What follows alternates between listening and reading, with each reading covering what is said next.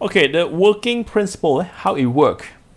First of all, a transformer consists of a primary coil and secondary coil wound at a soft iron core. Okay, from here we can see that the primary coil is connected to an alternating current source. Okay, this is an alternating source, source of alternating currents. Okay, source of AC, alternating current. It must be alternating current. You cannot use direct currents. Use direct currents, it does not work. Now there's electricity. There's a current flow in this coil. Okay, and then we have iron core. Iron core. Now, even though this iron is a conductor, but this is insulated iron. Insulated means that the currents from this coil cannot go into iron. It's insulated, so the currents cannot go here. So it means that the currents go here, then it can only go back to this source of alternating currents. Okay, so the currents cannot go here and then go through this iron core and then go to secondary coil. It cannot. Okay, it cannot. But anyway, if you switch on the switch of this source of alternating currents, you will find that the light bulb here will light up. The light bulb here will light up. Okay, then the question is, where is the energy come from?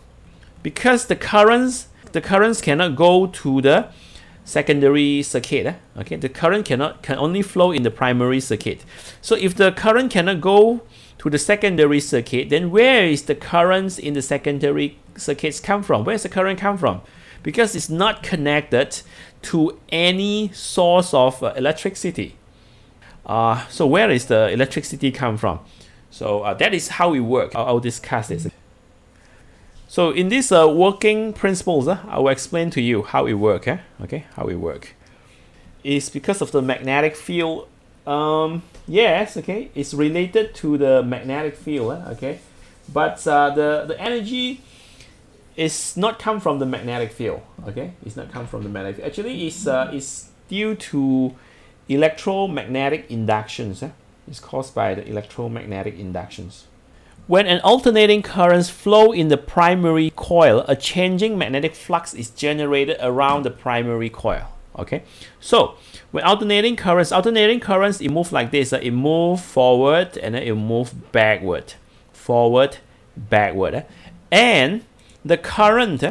If you still remember, the current actually increase. Forward, increase, decrease, okay, and then backward, increase, decrease. Okay, this is alternating currents. Increase, decrease, increase, decrease. When the alternating currents flow through the primary circuit, it will generate this magnetic field.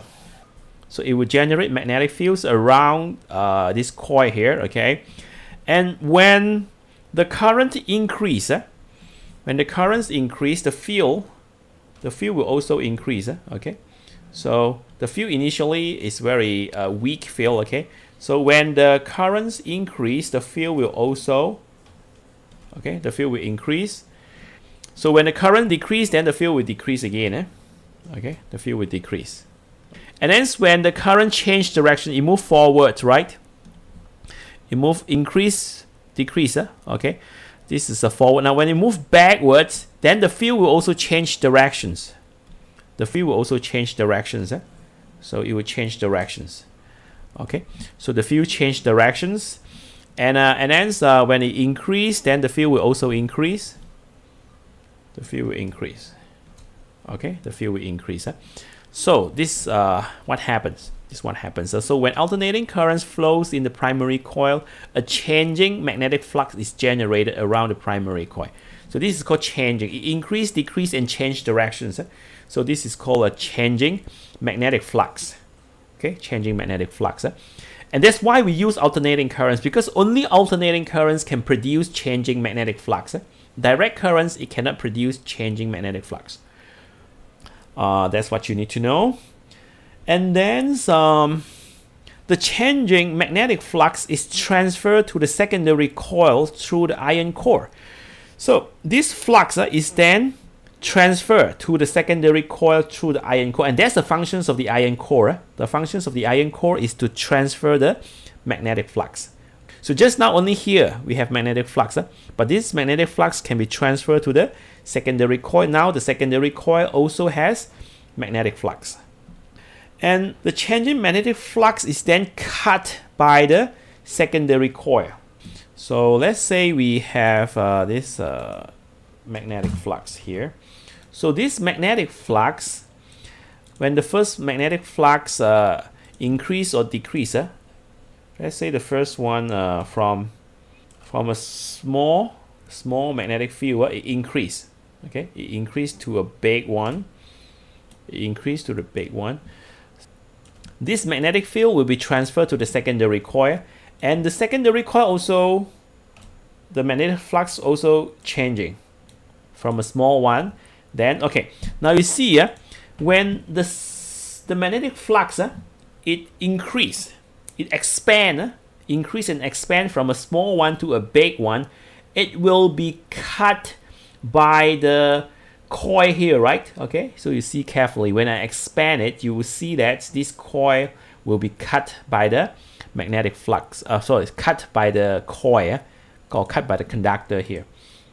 Okay, so it increased, then it will cut by the magnetic, cut by the coil. Okay, it cut by the coil.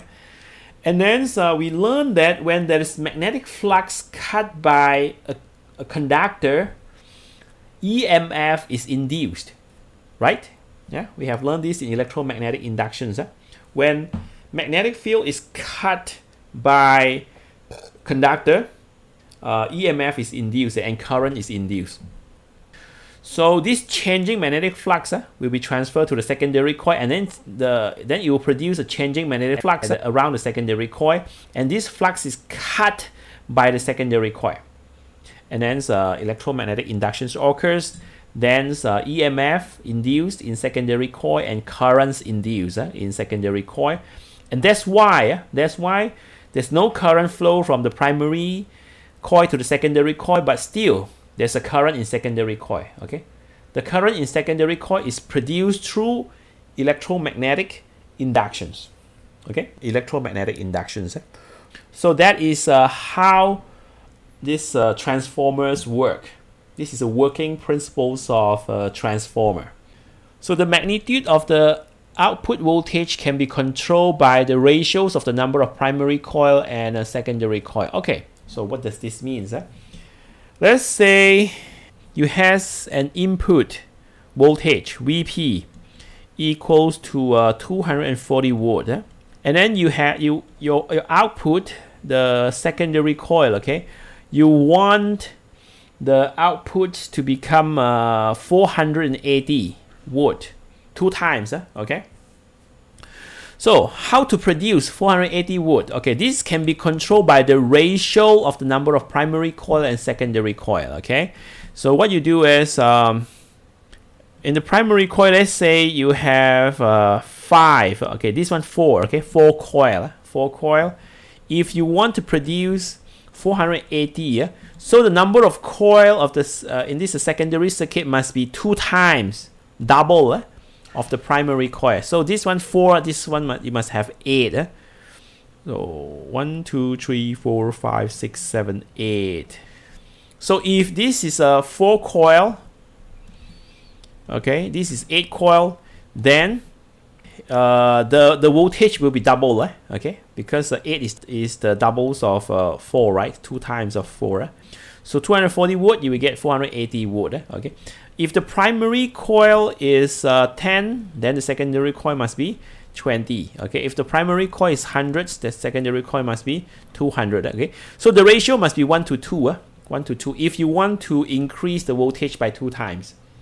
Okay, so we can control the voltage by controlling the ratio of the number of primary coil and secondary coil. Give you a simple test here.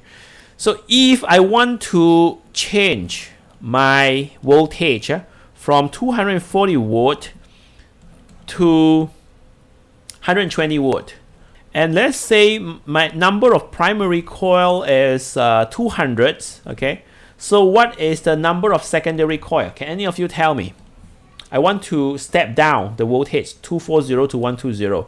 My primary coil is 200 number, the number is 200. So what's the number of secondary coil?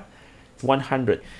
Because the ratio is 2 to 1, so the ratios of the number of coil must also be 2 to 1. Okay, so that's how we control the ratio of the number of coil to control the voltage.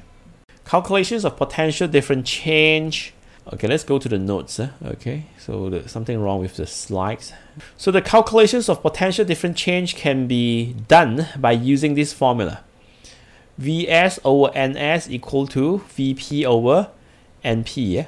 So Vs over Ns equal to Vp over Np. Okay, now you can also use this Vs over Vp equal to Ns over Np. Okay, because some students they found that this is easier to be memorized compared to this one. But anyway, it's up to you which one you like, because these two actually are they are the same. Now the Vs is the secondary voltage or primary voltage. Yes, secondary or primary voltage. Secondary, yeah, because S stands for secondary, right? Okay. P stands for primary. So this is the primary voltage, this secondary voltage. This is the number of secondary coil, and this is the number of primary coil. So we can use this formula to do the calculations to find the potential difference change.